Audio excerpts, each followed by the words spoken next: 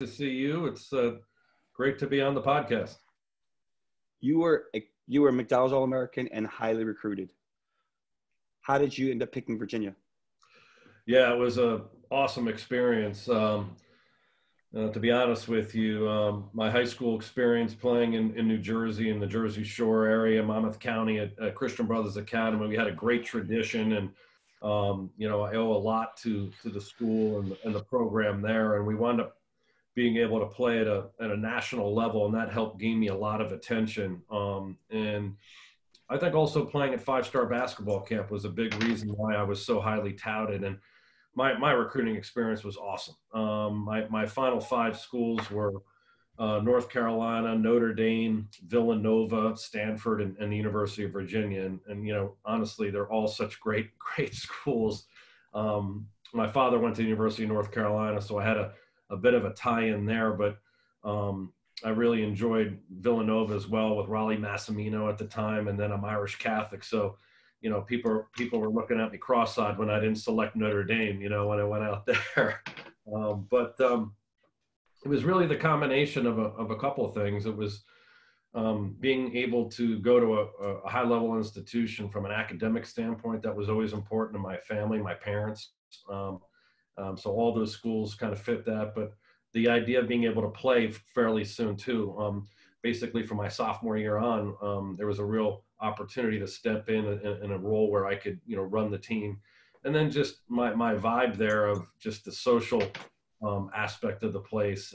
I really was looking for that true student athlete experience, and Virginia, was the perfect fit, along with the coaching staff. Terry Holland to me was someone that drew me in. I really thought he was the quintessential Southern gentleman. He, had a nice way of connecting in terms of being someone you could really trust, someone who was sincere and yet very competitive and wanted to push our team to be the best we could be. During your freshman year, while the season was going on, did you feel like you made the right choice? Did you have any regrets? Did you have any thoughts like, oh, maybe I should have gone to Notre Dame, maybe I should have gone to Nova? You've done your homework there. Yeah, that freshman year was tough. We wind up going like 13 and 18. I still remember it's the worst season I had in my entire life. Our seniors on the team, really just didn't provide great leadership.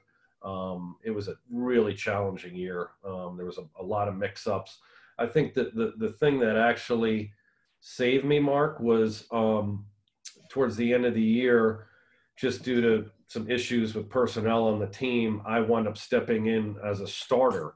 And it really helped set the tone for me and gave me the confidence that, I could carry and run a team at the ACC level. Help really sustain the momentum for me going into the summer for my second year, which is where, I really came kind of got more comfortable and came into my own. So, I think that's all part of it. I mean, look, sports is about ups and downs, man. And I certainly, had more downs in that first year. Actually, if we could take it there for a minute, I remember, so I was 10 years old, as a kid, huge UVA fan.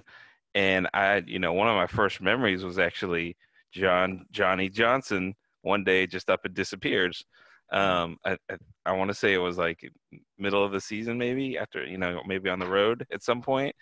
Maybe talk about that. What was that like for you? Because it was like you get thrusted into that right away, after hearing, that he's out for the year. What was that whole, was that like a whirlwind or? It was. It's a great way to put it, TW. I mean, a whirlwind is exactly what it was. I had some early success playing and really, backing up John Early in the season and playing alongside with him, maybe pushing him to the 2 or floating off to the 2 spot. But when the kind of the rug got pulled out with him and some other situations from a personnel standpoint on the team, and it was like, you got to grow up quickly. And we did the best we could, and we were lacking some talent at that point too, in a very, very competitive league, as you guys know. So I was always confident in my skill set, but you still as a young player, and it was different then, where right. You kind of had to work your way in as a freshman. It wasn't like Right. now where guys are coming and going one and done, and Right. you know, you're just thrust right in. There was much more of an emphasis on senior leadership then. So I had to grow up quick. And I mean, correct me if I'm wrong. Johnny Johnson was a badass. Like I remembered like vaguely, but thinking, oh my God, if he's out, we're done for. Like we weren't having a great season if he's gone. I Yeah. just remember thinking, I was telling Doug, I was so young at that age. I was like, well, aren't they just going to cancel the season if he's not going to? Like that's how dumb I was. I'm like, well, why are they playing college basketball anymore? Johnny Johnson's not there. Yeah. But what was that like in practice? Like, was he really pushing you hard or?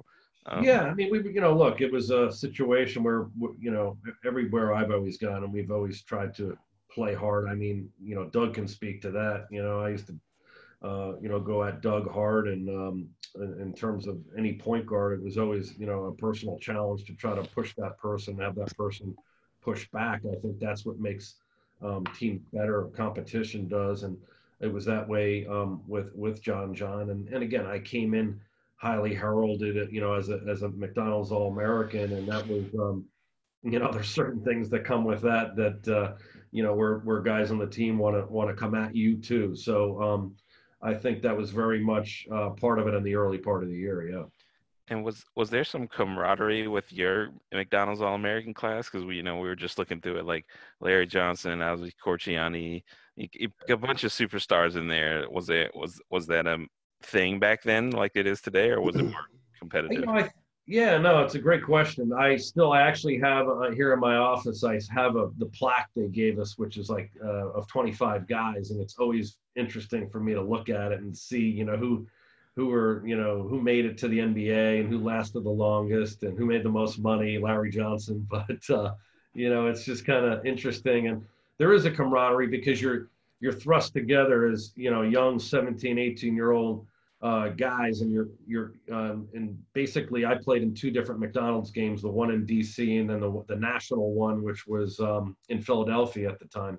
And you're spending a week with these guys doing different, you're practicing, and then you're doing different like charitable activities and things, so you really get to know the guys' personalities and develop friendships. And so it is funny looking back, and typically the point guards would be together, and Corchiani's, who's a guy from Miami, where I live now, which is kind of ironic. And I got to know him well. King Rice, who wound up going and playing at Carolina when Corchiani was at NC State. With Rodney Monroe, right? He was on That's that right, team. Rodney Monroe too. Fire and Ice, right? Fire and Ice. Yeah, those guys are. But it was an incredible guard play, with that group. A guy named Elliot Perry, who wound up playing at Memphis and then in the league for a long time. Elliot's awesome. What a great guy Elliot Perry is. Phoenix Suns, right? Was it? That was right. I remember him. That's right. Cool. That's one of the teams he played for. So it was good camaraderie, and then guys that seem to always, you'd see them down the road in your travels. That's awesome. Yeah. And if we're gonna jump into the UVA season, we were just all chatting about this before. We got to talk about the NCAA tournament run that you had, all tournament. What do you remember about that in terms of, obviously the Oklahoma's the big one, but the couple leading up to that, what was your mindset at? What was going through your head? Or do you even remember it for that matter? Oh, no, I remember it. It was great memory. That 89 team was so much fun because we had a couple guys come in from a junior college perspective who really provided great athleticism on our team. Brent Dabbs is the one I'm thinking of, as well as Curtis Williams. And we really needed that at that point in our front court. And we had Richard Morgan, who to this day is one of the streakiest players I ever played with in any level. I mean, Rich, when he was on, was as good a shooter as I've ever seen, really that good. But when he was off, he could be incredibly off too. And we saw that. And didn't care.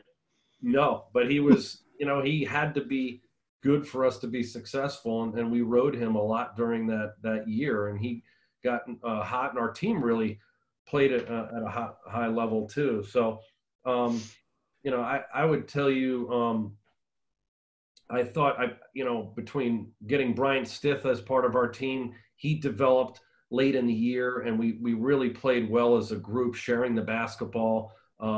making shots, pushing tempo more than we did during the course of the regular season. And you could just see our confidence rise. I mean, actually, Coach Holland saw it early and said, guys, I think, we got a chance to do something special. He thought we would make the Final Four, and obviously we fell a little bit short, but we did some damage along the way. That win against Oklahoma was really special, beating the team who was number one in the region, a team with Stacey King and Mookie Blaylock. I see Stacey King now. He does what I do for the Chicago Bulls. He's the color analyst for the team. And he's still, every time we talk, he goes, man, I still can't believe you guys beat us that year, which I love. So that's fun. After they put it on us the year before, my first year, that Oklahoma team with those two guys and Billy Tubbs as the coach really put it on us. So it was a great run. A lot of fun that year. Where was that game the year before, your freshman year, first year? We were playing in Christmas tournament in Hawaii. And I mean, they beat us. I can't even remember. It was the largest score I've ever lost by my life. They pressed full court, and we really didn't execute well at all. And it was a humiliating loss. I didn't know that story. Yeah. So then, can you share with us what you played for Holland for a couple of years, and then you get Jeff Jones? That's correct. Yeah. So Terry Holland, along with Dave Odom, really were the primary recruiters and the guys that I really connected with. And my first 3 years, Coach Holland was the head coach, and Jeff Jones, who'd been a graduate assistant and gradually been working his way up the chain at UVA, basically got the job as a really the youngest coach, I believe, in the history of the ACC. If maybe he's 32 years old or something. I know he was 28 years old when he got the job. Turning 20. Young? Yeah, I mean, it was just it was a weird turn of events, guys, to be honest. And I couldn't tell you the inner workings since I was a player at the time, but there was a situation basically where Rick Barnes and Mike Montgomery were the two finalists for the job. And Rick Barnes, is my understanding, initially committed to the job. And Rick was the coach at Providence University. And I heard that the Big East commissioner, Dave Gavitt, called him and said, you can't take this job and leave the Big East. And he literally reneged on the deal after, Mike Montgomery from Stanford bowed out. All the candidates were bowing out, and then all of a sudden he reneges on the deal. And I think it was fortunate because JJ was the recipient who was able to come in and get the job. And JJ was ready. I mean, he's a guy who, he was someone I pointed to our administration, said, he can get it done. He had the respect of the players. He knew UVA in and out, having, played there during the Sampson era. And he was a guy who had great competitiveness and really, I thought had maturity beyond his years to take that over. But not an easy task, by the way, with some stubborn, hard-headed fourth-year players on that team, trying to come in and coach us. That's something I always remember because, like, your year, Dirk, yourself, Kenny Turner, Matt Blunden, I came there 18 years old out of Fayetteville, Tennessee. I know you were worried about your position when you actually met me in Nashville. That's how I asked Coach Holland, what if I outplay Crotty? Do I get to start? And he was like, yeah, good luck. So Crotty put me in his back pocket for 2 years, to be honest with you. But I learned a lot. But you guys were real, like, leaders. Like, I thought you guys were like 30 years old. We'd go to lunch and you were 21 and you might have a beer with your lunch or whatever. And I was like, but you guys were really like real, true leaders. And I wonder if it still exists at that level today. Look, I don't know. I mean, look, we took great pride in being the best we could be. I know, that's always been the way I've tried to, be as a point guard. I always feel like you're the leader on the floor, right? And, I would never ask anyone to do anything that I wouldn't do and try to lead by doing, by example, but also very, very much vocally, trying to make sure things are going the right way and, give yourself the best opportunity to win and work hard. There's no excuse to not work hard. And look, we practiced every practice. We competed in every game. There's, you just don't have time to take days off. We didn't believe in load management back then. No. I think after one tobacco road trip, you were hooked up to IVs or something. Oh yeah, that was. I was like, Coach Allen, if you play me more than 2 minutes, he might be okay. You taught me something. I think this is insight. These guys. One thing you said to me when I was coming in, I asked you about playing Oklahoma and Mookie Blaylock, and you gave me an answer I would never think as an athlete or basketball player. You said after 3 trips up and down, you could learn a point guard's kind of game, if that makes sense. And you said you could bait Mookie. He was a big time steal leader at that time, right? And you could kind of bait guys or get there like Porciani. You said just back off. He's going to pass. But how did you? Are you just bizarrely intelligent? Is that some feel that you have, or I always thought that was interesting. I think, look, part of that was studying players and mentally making notes and really trying to learn tendencies. And I was a real student of the game that way. I know, to me, people, sort of look as a smaller white point guard, people always think you're not athletic enough to be able to compete with, faster, more athletic black guys. And the way you do it a lot from a point guard perspective, in my opinion, is you change speeds. And that's something that I was always really, smart at. And it really was because my dad coached me to do that. And, it really works. I mean, you can keep the fastest, quickest, most athletic guys off balance by changing speeds. If you're playing at the same speed the whole time, I don't care, who's guarding you, whatever, they're going to be able to catch up. Even if you're the fastest guy, they can beat you to spots. But if you're changing speed, hesitating, crossing over, changing direction, but kind of constantly keeping them off balance, even the quickest defender like a Mookie Blaylock can't gauge and when to reach in and make those types of plays. And I think that's a very underrated skill to have in terms of changing pace. A lot of younger players don't really learn it. Maybe they do it by accident, but they don't understand how valuable that is. And I felt that was something that, that I tried to do against those guys. And then defensively, I've always believed in position defense where, I'm always going to stay. If you ever watched me play, I would always be between my man in the basket, and particularly if they're handling the ball. I wasn't a big reaching guy. I had very long arms, so I could tend to play off guys and move laterally, keep them in front, and then with the longer arms compete on the ball that way. So I think that helped me kind of negate some of that athleticism that other guys might have had and try to read them, Doug, to your point. Yeah, interesting. When you talk about studying guys, did you study through reports, through scouting reports? Did you study through film at the time? It's interesting because I'll have conversations with Ty, and I had them during the season when he played at UVA, and we talk about like the night before a game. I would say, "Hey, what's up, bud? What are you doing?" Say, "Oh, I'm watching video of the player I'm about to play against." Yeah. Film wasn't as accessible then as it is now, right? So, what was your method of studying guys? No, it's a very good point. I mean, the level of sophistication now of the scouting is insane.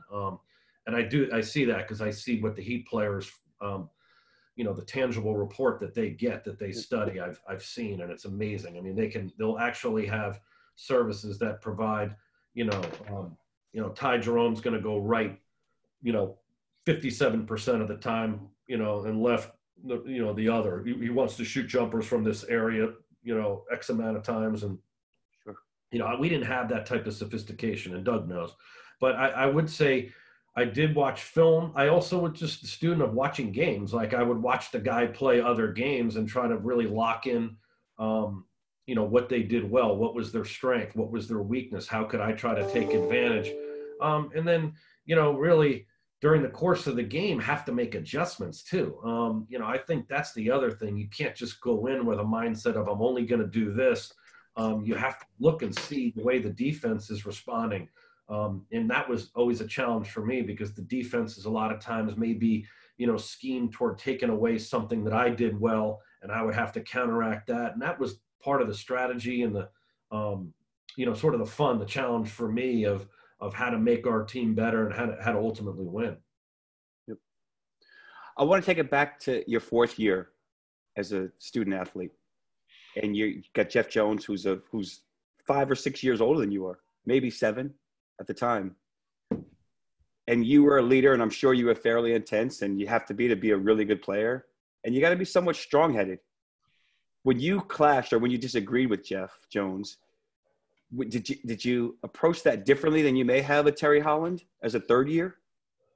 So, look, I was raised always to be respectful, and I think I was always respectful to all my coaches at every level. And with Terry Holland, he was much more of a father figure type guy, to your point, with Jeff being Right. more of a older brother type of age. But with Coach Holland, I think he understood how ridiculously competitive I was, to the point where he would actually give me space and be much more tactful in talking to me when maybe not in the heat of the moment, where I wouldn't have responded as well.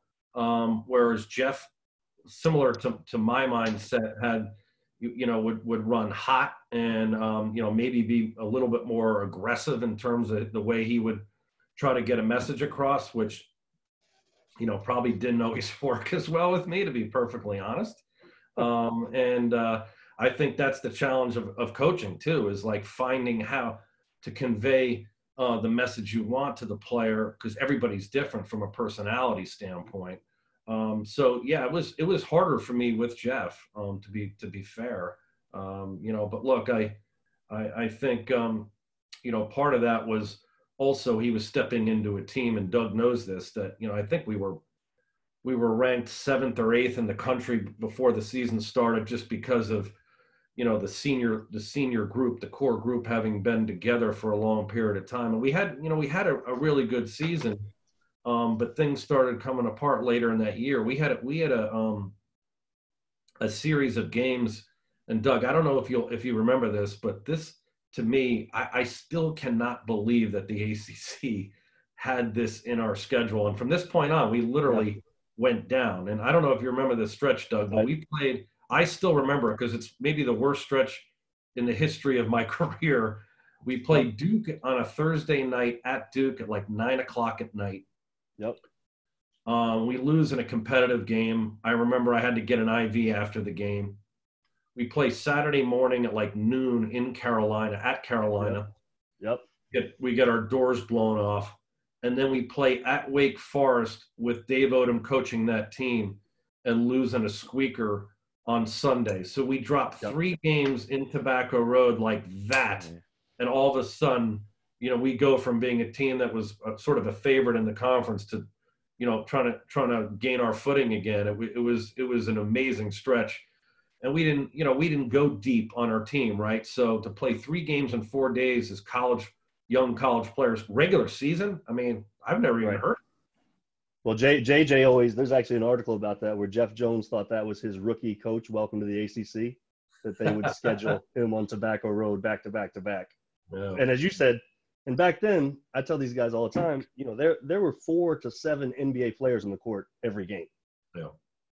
It wasn't like there's no breaks in the ACC. It's a smaller conference, et cetera. So And highly competitive stuff. Wake had Rodney Rogers at that time. They were, right. They were, And they had, Childress was on that team as well. Yeah. There was, and Dave Odom Dave Odom, he was a great coach. I mean, look what he accomplished at Wake Forest, and then he gets Tim Duncan, right? He goes to the Final Four.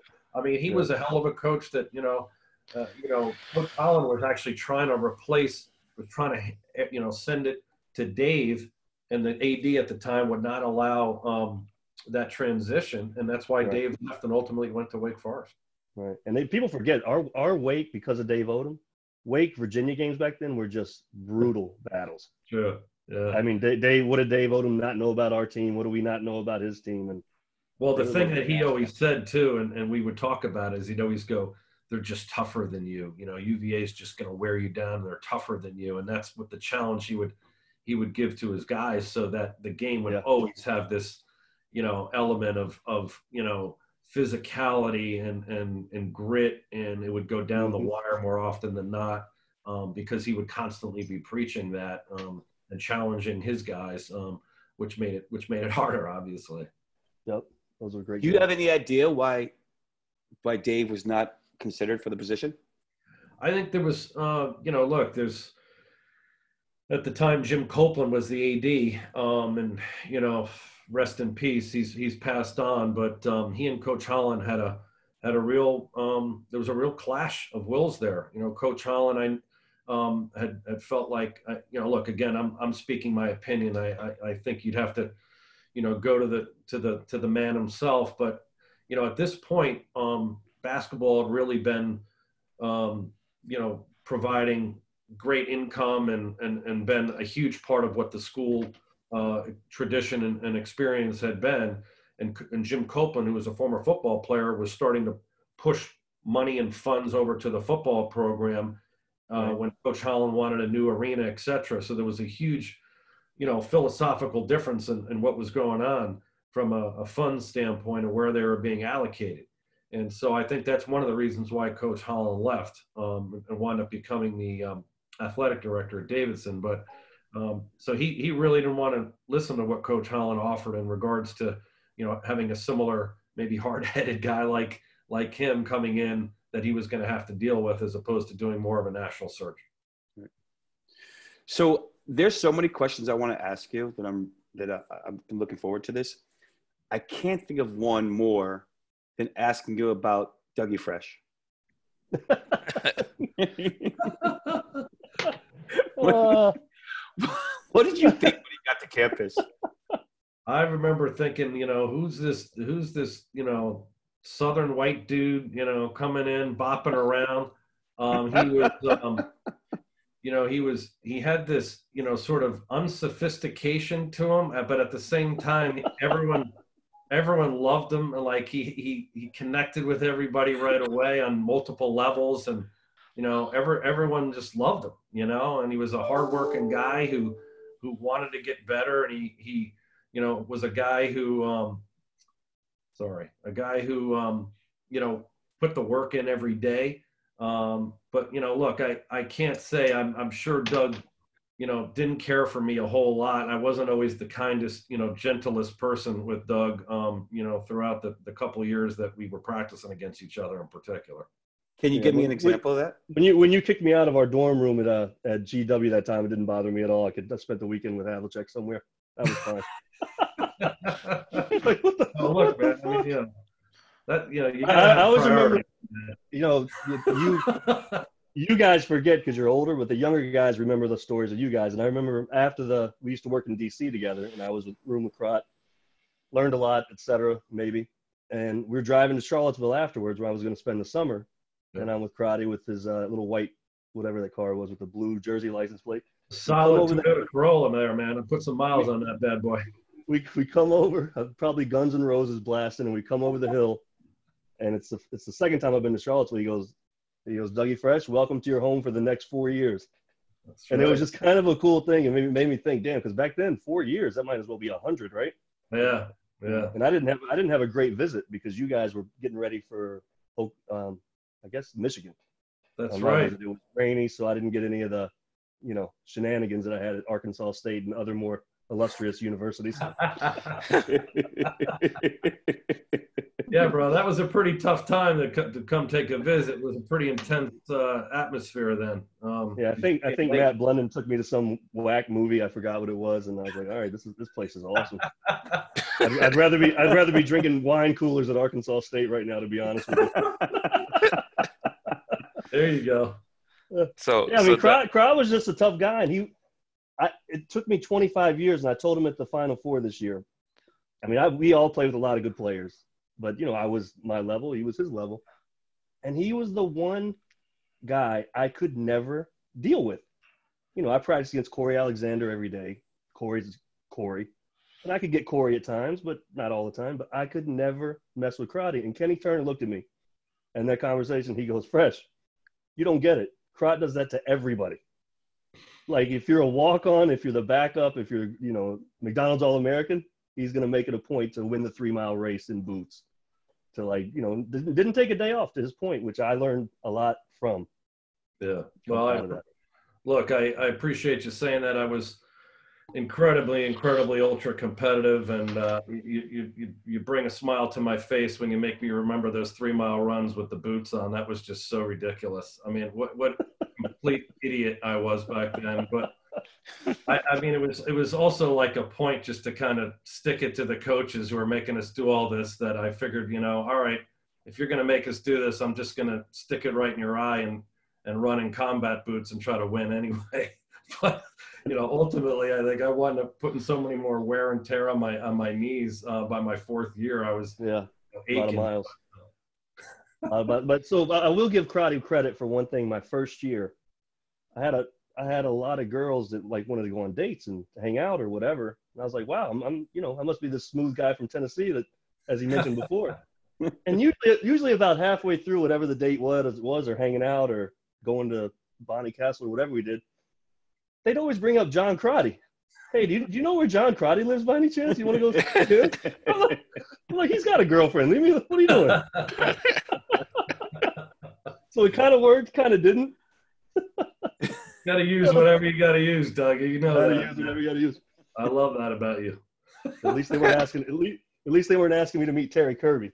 That was a difference. There you go. There you go. Oh, too good. So I was going to say one last question on that exact time frame with the Michigan game. And Dougie, you watching it and you playing it. I remember that game as being just like devastating in terms of like similar to how you described the Maui Invitational game, where it's like everything just went right from it. I mean, Glenn Rice, I don't think that was ridiculous. Ramil, I mean, that was just like the perfect storm.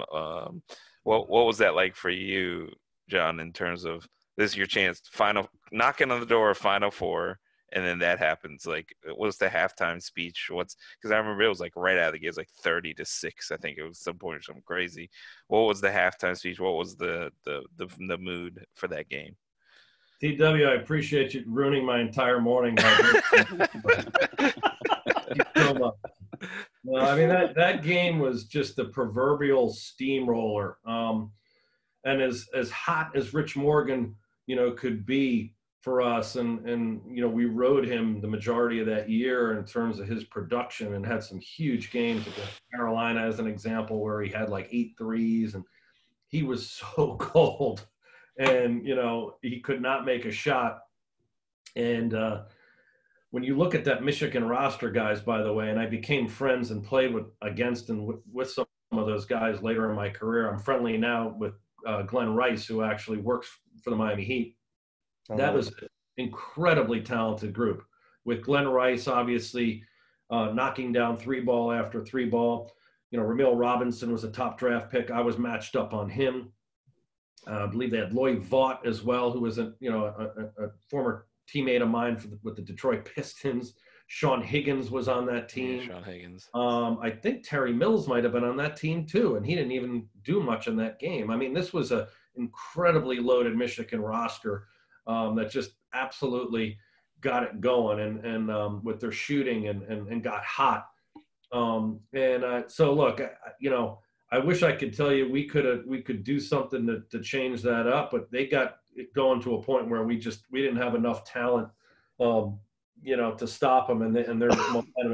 If Rich wasn't shooting at a ridiculously high level, we depended on that, and we would run our offense a lot off him too.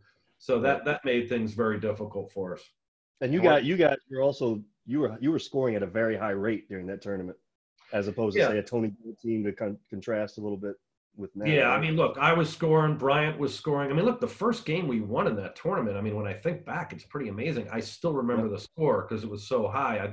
I think we beat Providence 100-97, which is really a high score for a college game, and particularly, in an NCAA setting, and in a situation, really where you don't know a team. You're playing still that fast. So we were scoring a lot of points. We were really getting up and down, but Michigan had great depth. They had great physicality and size and athleticism. And then again with Glenn Rice. I mean, look, Glenn Rice was an NBA All-Star and one of the top 3-point shooters in the league for a long time, and we got to experience that firsthand. And then fast forward to 2019 when Virginia, Minneapolis how was that arc for you, your story, in terms of like being a part of it, seeing it? I know you said you weren't there for the finals, but being a part of that environment, what was that like for you? It was awesome. I was so pleased. My wife and I actually both went out. It was honestly, my schedule so incredibly busy during the year due to my, Miami Heat television broadcasting career. But what was so amazing and that the stars aligned and God was looking out, because we played the Minnesota Timberwolves on Friday night. Oh, that's and amazing. I was already in Minnesota. It's just Minneapolis. It was incredible. And then to be able to go to the game the next day and see Doug and the guys.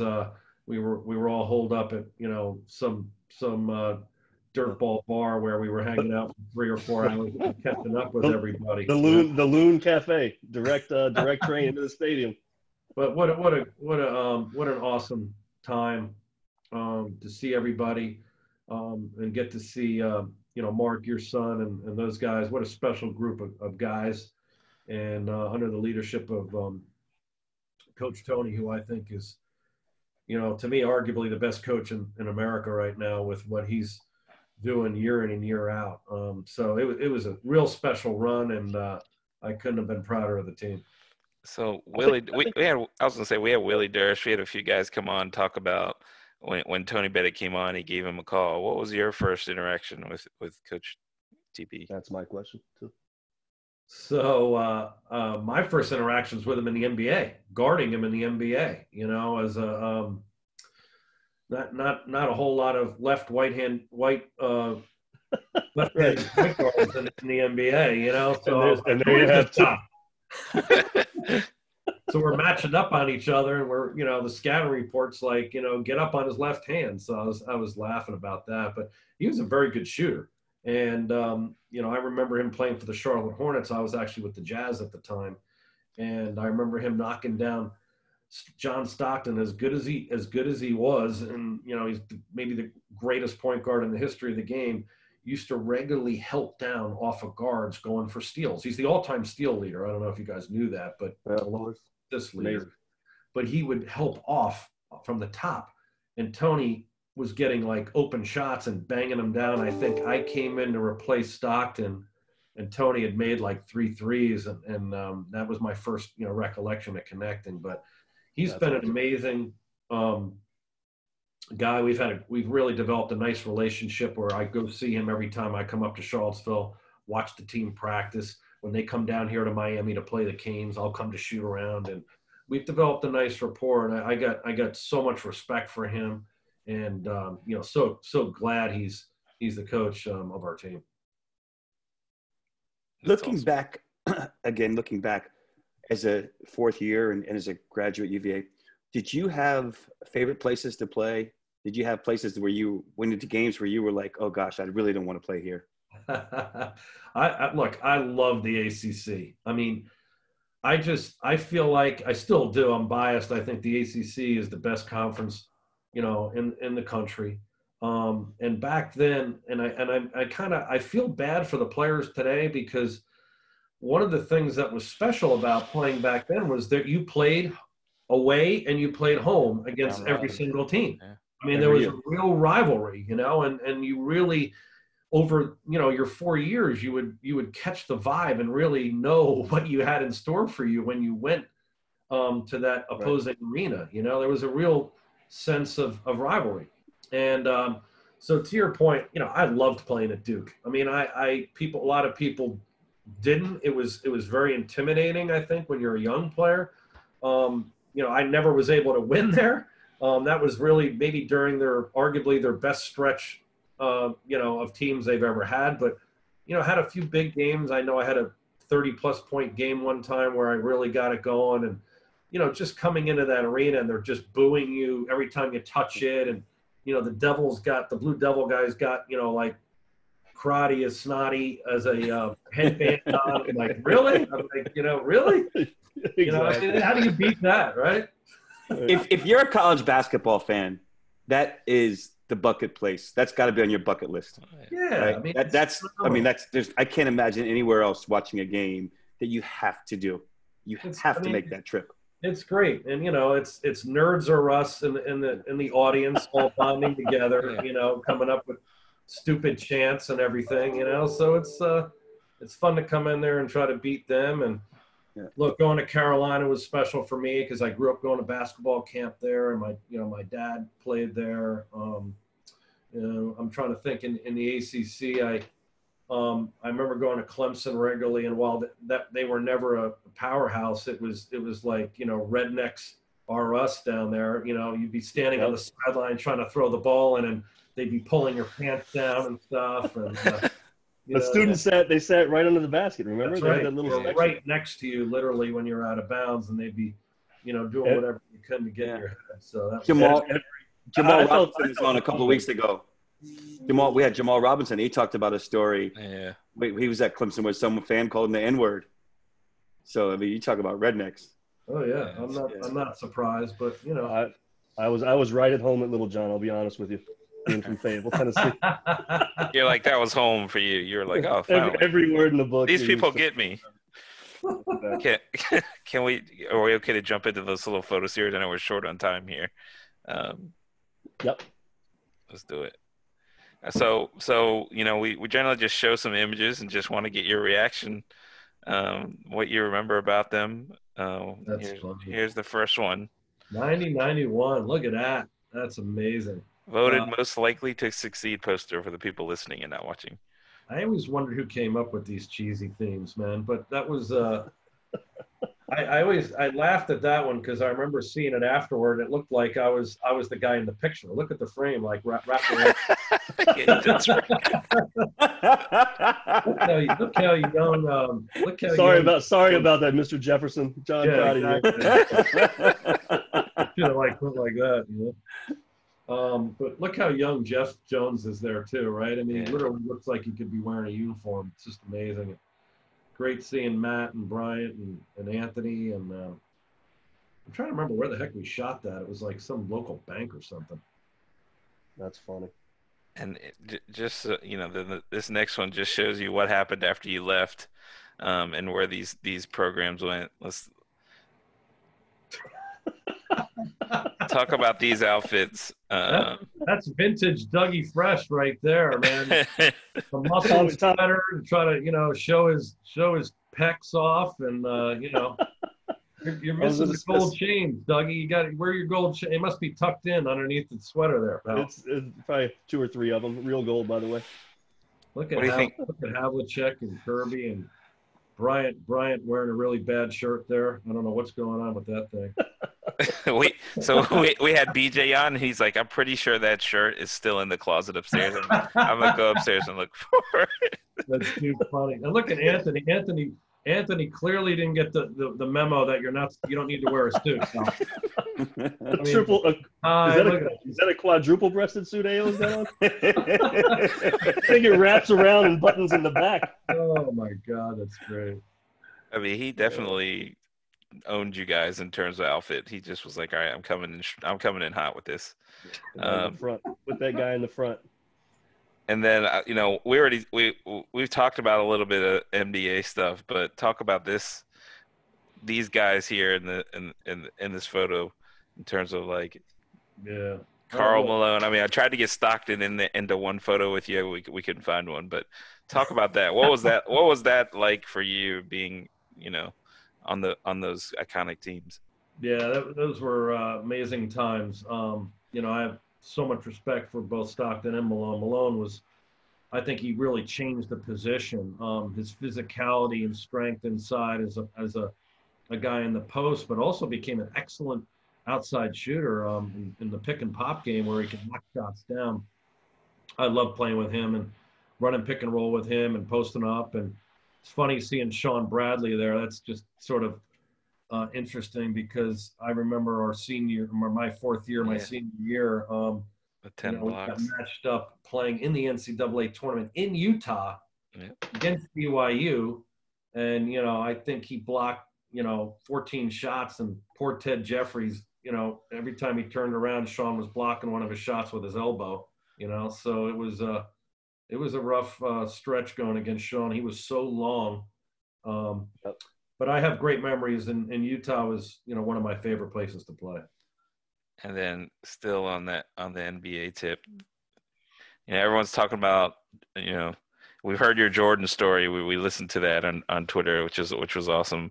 Another legend from Virginia, Allen Iverson. What was that like guarding him? We were talking about your craftiness, and you were able to negate a lot of speed. What was it like guard? What was your game plan against AI? So I used to stay in front of him and do a pretty good job. He had an amazing ability, and you'll just look how lean he is there. I mean, people don't realize. I mean, he might have been maybe 175 pounds soaking wet, and he would literally be able to get in the lane and slither and finish and take contact. No one, back then people would really try to hit you when you came through the lane using like forearms and stand you up and make contact and punish you, throughout the course of the game. And you could never really hit Iverson because he would turn and his body and draw contact, but, be able to, be effective and get himself to the free throw line. I used to try to stay between him and the basket and did a pretty good job there. He was more of a volume shooter and scorer to me. So I always felt like, look, if he had to take 22 shots to score 20 points, I was doing my job against him and just trying to wear him down over the course of the game when I came in. But he was a hell of a player. Loved his competitive fire. And what was like what was the reaction from the Jazz? What were your strategy in terms of, like, I imagine when John Stockton's going up against him, did he have a different game plan No, for I a mean, guy like him? it was similar, to be honest, TW, because, we wanted to make him a shooter. He was good going to the basket and finishing and drawing fouls and getting to the line. But, he was a very streaky outside shooter. I mean, he wasn't a guy that was like a drop dead shooter. So if you could make him shoot with a hand in his face, keep him outside the paint, that's what we tried to do. And then, we would try to funnel him, if anything, to our shot blocker if he did get the step. So he'd be running into, more of a, Mark Eaton type guy or an Ostertag who's 7 feet with length, trying to finish over top. So, this you guys were these two were, I mean, you were one of my heroes growing up, and then watching Iverson from Virginia also. Who were some of the people that you followed in terms of, like, with Last Dance is on now? We heard you talk about it. Like, was Jordan a guy that you sort of looked at that type of way, or was it someone else? No, not really. I mean, like, Jordan was so beyond, what I ever thought I could become. Honestly, my goal really as a young player was just to try to play in college in the ACC. That was my goal. I never thought about playing in the NBA.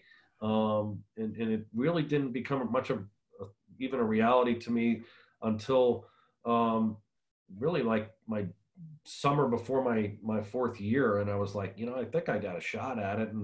I tried to, make a difference. And I enjoyed players who were smaller, who were guards, who could make a difference and impact the game, despite being smaller. I mean, I'll tell you, the era right now with what I'm seeing is amazing how smaller players, due to their ability to stretch the floor with their shooting, Right. how that's really changing the game. And, would have loved to have played during this era with the rules where they couldn't hand check you and grab you, because it was always so hard to be able to.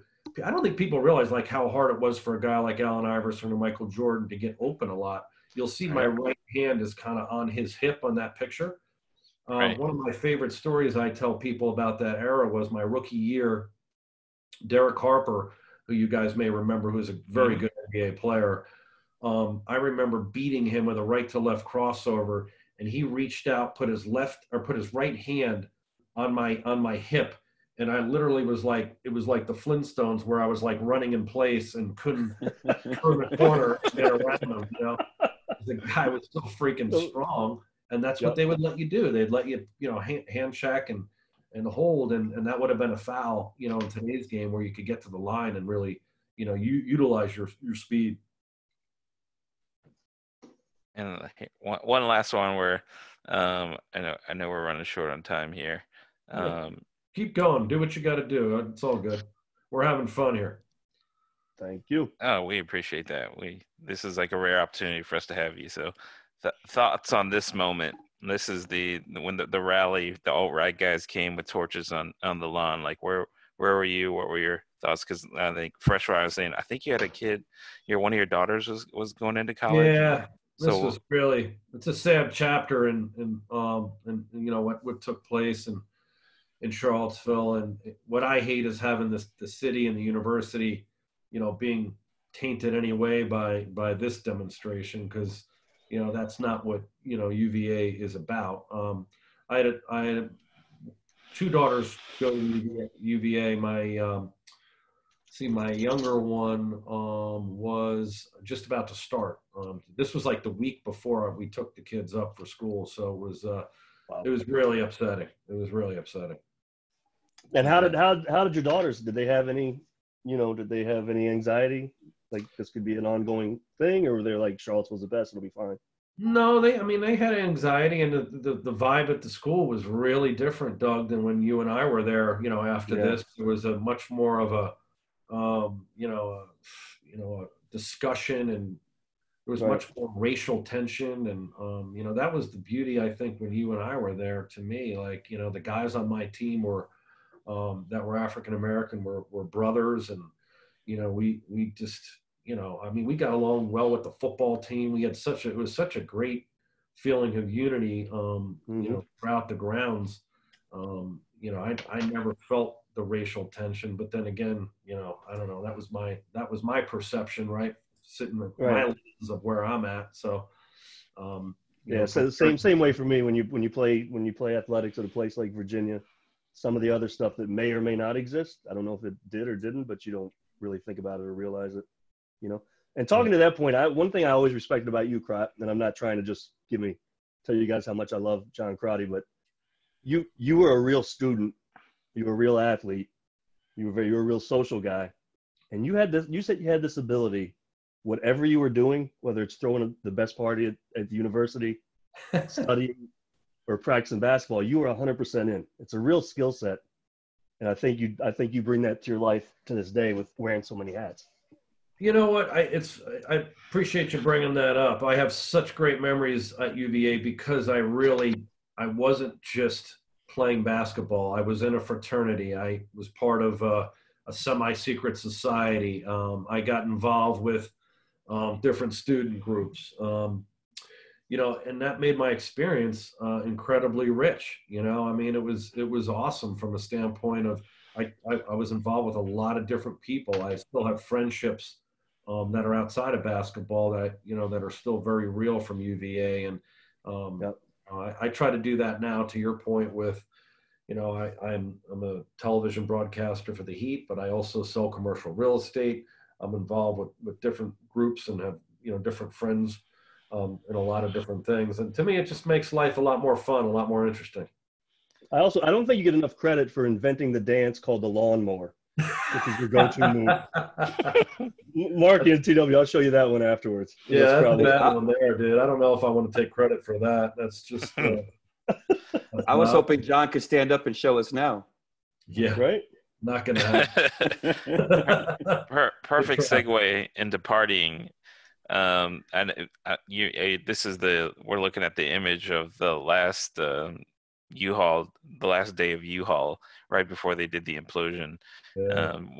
What were your thoughts in terms of U-Haul going down and sort of the changing of the guard to JPJ? Like, was that a thing for you? Like, was that a moment that you took time to think about? Or it was. No, it really was. And I wish I could have been there and had the experience with and seen all these guys, because there's some faces there obviously I recognize and have a good history with. But no, my wife and I were both talking about that quite a bit when it went on, and it makes you stop. It makes you reflect, right? I mean, that was a place that when I think of how many hours I spent in that facility, just working on craft, with guys that I liked, some I didn't, obviously having to work through that too.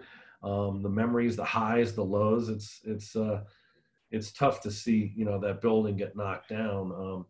But I will tell you, the memories live on. And I think UVA does so many good things in terms of, like, the new building. To me, JPJ is just so well done.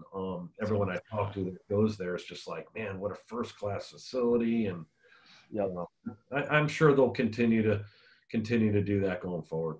Did Coach Jason Williford send you that bullshit brick that he claims was part of U-Haul? Yeah, from his rock pile outside his house. You're talking about. So Jeff Jones does we've been doing an annual get together. Crot missed it last year. I missed it the year before, and last year we're there, and Jason's, oh, fresh, you want a piece of U-Haul? I'm like, yeah, absolutely. I'm only 15 Coors Lights into the evening. He comes out and he's passing us out bricks. And we're 4 hours into the party, and I'm like, Jason, there is no chance this is from U-Haul. Oh, come on, Fresh. You know I brought it from U-Haul, Fresh. It's real, man. Jason, there is no chance. I left it down, right? He has a pallet in the back of his car of bricks that he drove down to Norfolk. It's like his car's facing up on the way back, on the way up, down. Do you watch college basketball? A lot of it?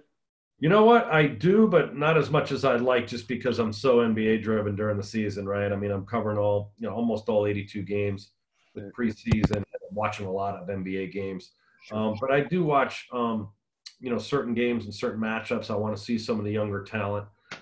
I think the toughest thing today, which, I'm sort of, I don't want to sound like the crusty older guy, but I love when players stay on the same team for, 3-4 years, because you really can see them grow and develop, and you get to understand their identity. Whereas now with all these one and done guys, I mean, it's like you can't really. I'll watch the guy play 2 or 3 times during the year and just can't really get a flavor for what he can do and how it's going to translate to the next level. Right. And can you imagine the level of competition if some of these guys stay 2, 3, 4 years? Yeah, I mean, it would be awesome. I mean, and again, that's sort of what I remember from a standpoint of, really following college basketball. I mean, I think fans really appreciated teams because you could see players develop and have true chemistry. And look, UVA to me is like that. I mean, you're seeing guys stay typically at least 3 years, if not all 4.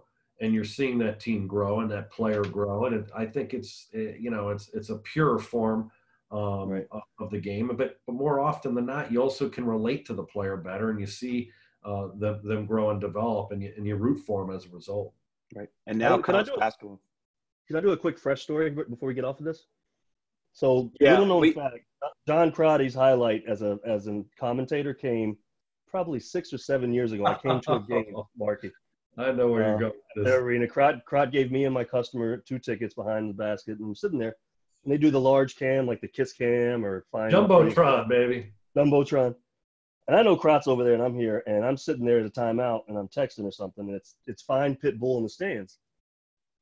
And my customer, he nudges me. He says, "Look up." I look up, and they have me as a Pitbull lookalike. I don't give a shit about that part. I immediately look over to Crot to see if he's watching. He's fixated. And I get a text. Thanks for coming to the game, Pitbull. So good. But I did win at Duke. I did win in Cameron, Crot, just so you know. Mr. 305, Dougie Fresh, always allowed down here, man. Mr. Pitbull. So there's 2 major issues surrounding college basketball right now. There's the players who are maybe choosing not to go to college, to jump into the G League. And we're not going to ask you about that one right now because we're short on time. But I do want to ask you about what just happened last night with the NCAA approving their stance on college athletes getting paid now for endorsements. What is your opinion? Yeah, it's surreal to me having gone through the experience the complete other way, right? I mean, look, I was blessed from having a family that was able to, afford to come to games, and if I needed a few extra bucks, would always be able to give it to me. But now on the flip side, it's interesting to see that what is it, the name, identity and likeness, situation where guys are going to be able to tap into having followers and getting money and generating income. It's I think you have to evolve and adapt, and I do think this is a way that players can can make extra money, which I think is healthy as long as they're, I think there always has to be checks and balances where it's not being abused. But I think social media is awesome in a lot of ways, but I also hope it just doesn't turn into guys, turning into, some sort of brand, as an 18-year-old constantly posting out things like, hey, I love, Coca-Cola so they can make $1,000 per hit. But that's the way it's going. I don't think you can really stop it. I do think you can't do it state by state. Obviously it's got to be something that's Right. fair where everyone can participate in it. One of my big questions about that is, what does it do to the chemistry of a team? 2 years ago, or was it 2 years ago, 2 years ago, when Bagley and the other big kid who went to Duke, Carter, right? And after that season, Carter's family was a little bit perturbed. And my understanding is because he didn't receive the same payout that Bagley got, or the same recognition that Bagley got, right?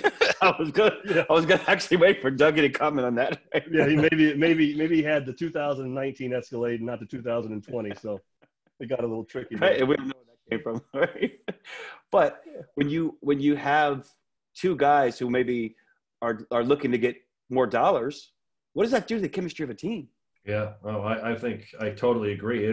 This has got to be a nightmare for head coaches and athletic directors too, because to your point, it just becomes that much harder to something else to police, something else to have to worry about with young guys who are very competitive. Look, I mean, I'll tell you from a NBA standpoint, that the Miami Heat and every team they have people that basically monitor the players' social media accounts and have to see what's going on and make sure things are being done appropriate. And it's crazy. I mean, again, during my era, and I retired in 2003, there was always the sports media person who would be your liaison with the media, where you would go through them and statements would be released, and there'd be sort of a cooling off period, if you will, or some sort of potential review or censorship of what you're going to say. And now with Twitter and Instagram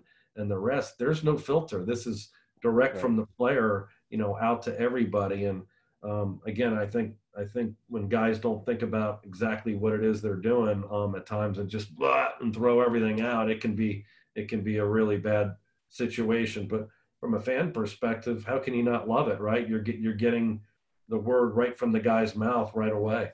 Yep. I think we're going to close to ending it here, but I have a two-part question. The second part's going to put you on the spot. Question one, your favorite place in the early 90s to hang out in Charlottesville, away from basketball, away from your dorm or your apartment, just to go hang out? Restaurant, bar, whatever. Yeah, I think there were a couple places that I would go that are so off the radar, and they're not even, because I've been there now, they're not even around anymore. But one was, we would go to this place called the Blue Ridge Brewery. That's what I was getting to. Well, a lot of these places were, if you remember, you and I would be off on Mondays a lot. Yep. Because of the schedule. So I would go out on a Sunday night, when most people really weren't, right? They were studying for getting ready for class, and we would have the day off from practice. So Sunday nights at Blue Ridge Brewery, and I remember Down Boy Down would be playing more often than not, which was Boyd Tinsley, who later became part of the Dave Matthews Band. We knew the bartender there, and that was always an interesting experience, where he would be doing rum 151 shots and breathing fireballs down the bar. And, that was always entertaining. Learning how to mix. That was off the grid, because that was a downtown mall where people didn't hang out back then. Right? Well, not quite in the mall. It was like halfway, but still, right. But we never went there. Neverland back then. Yeah. Yep. Always good to learn the skill of how to combine fire and alcohol. That's important lessons. So I like the Biltmore a lot. We used to hang out there a lot. Yeah, more on grounds. And then there was this weird place called La Baraka, which I would hang out in too, which was over by that Foods of All Nations over in that area. And, I remember that. One of Derek Katana, who was a friend who was an All-American wrestler, used to bartend there. So we did some damage over there too. Did you ever have to pay for a drink in Charlottesville? Yeah, I had to pay for a few drinks. Yeah, I, absolutely. You know, it was uh, uh, also good when you put the 20 down and you get the 5, the 10, and 5 singles back too. That was always a good deal. another modified fresh story. You bring up the Biltmore. My 4th year, like you're gone, come into my own. Like I think I'm the man. Me and Havlicek and Big Red.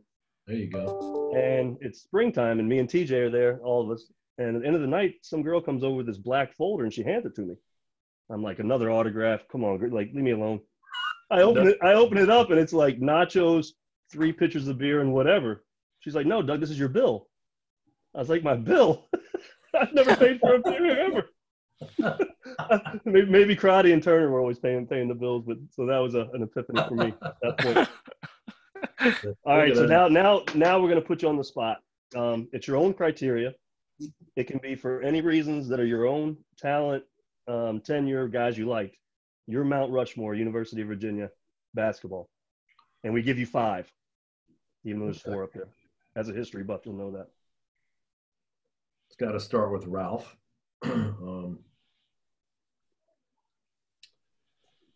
see here. I